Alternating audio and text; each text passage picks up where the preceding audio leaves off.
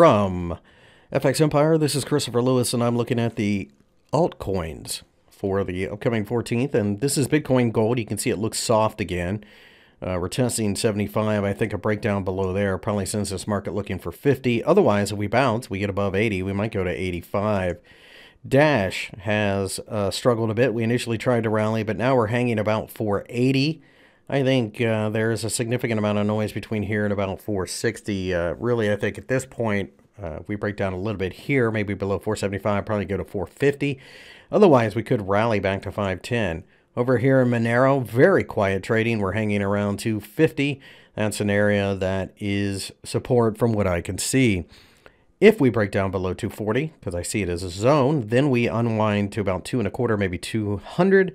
Otherwise, we could go to 260 and then 280. Now, keep in mind, the one thing that these markets all have in common is that they are miner markets.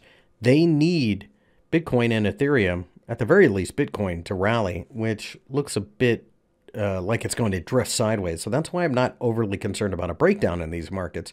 But I don't know where the momentum's going to come from to go to the upside either.